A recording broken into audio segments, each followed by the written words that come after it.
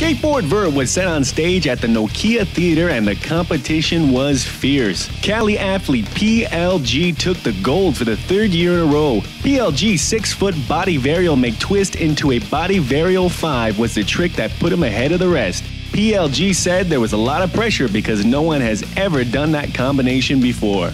Another Cali athlete and gold medal Olympian, Shaun was right on PLG's heels. Shaun executed an innovative frontside heel flip 540 body grab that earned him the silver.